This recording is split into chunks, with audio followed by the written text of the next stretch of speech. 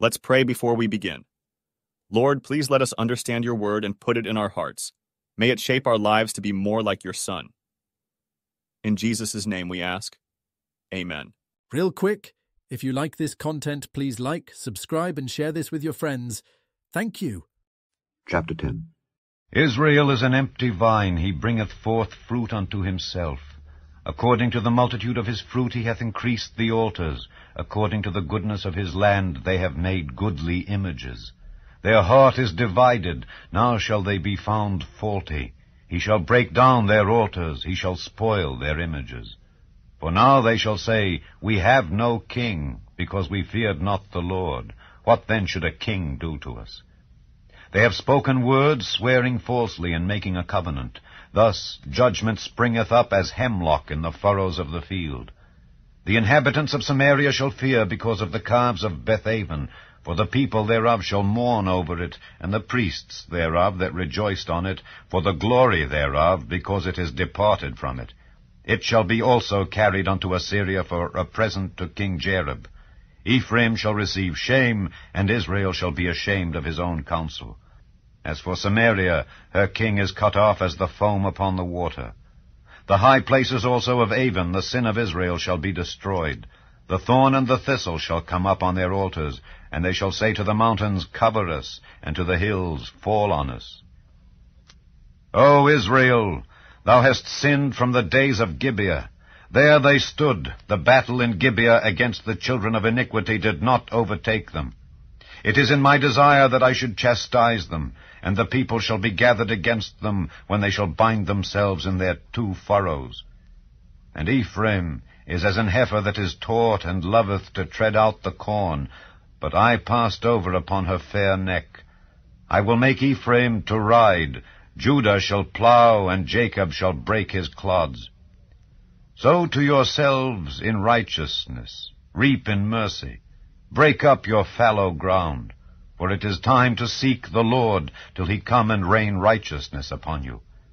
Ye have plowed wickedness, ye have reaped iniquity. Ye have eaten the fruit of lies, because thou didst trust in thy way, in the multitude of thy mighty men.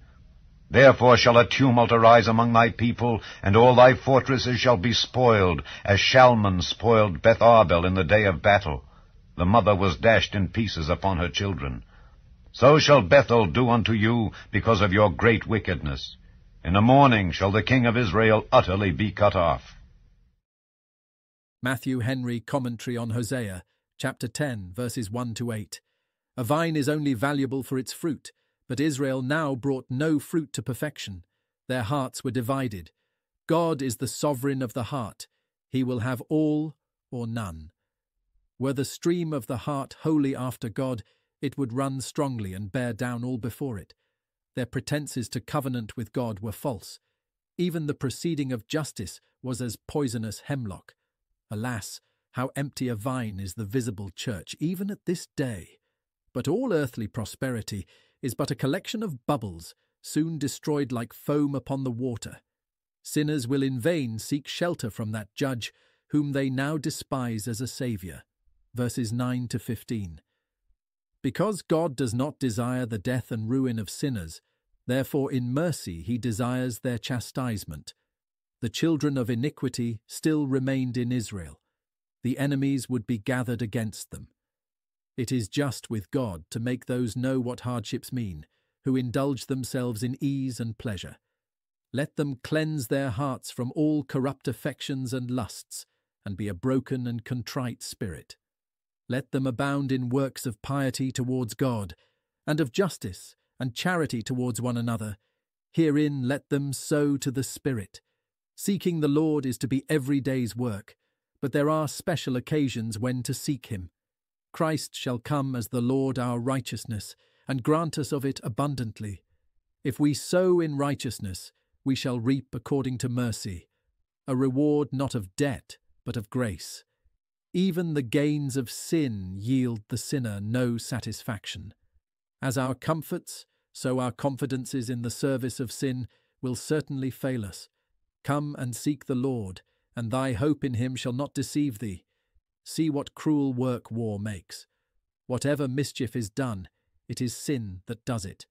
what miseries men's sins bring on them, even in this world. Please consider, how does this chapter apply to you? Thank you for listening. If you want to know more about Jesus and what the gospel means to you, then hit the video shown on the left of the screen, and please don't forget to subscribe. May the Lord Jesus Christ bless your day.